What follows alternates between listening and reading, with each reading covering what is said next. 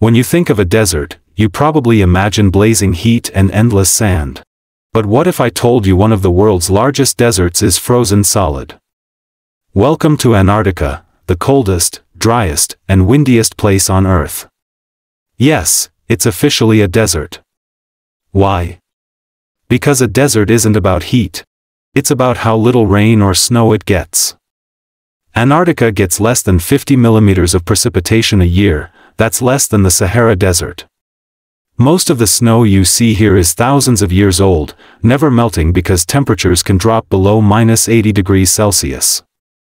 For centuries, humans avoided this desert, too cold to farm, too far to settle.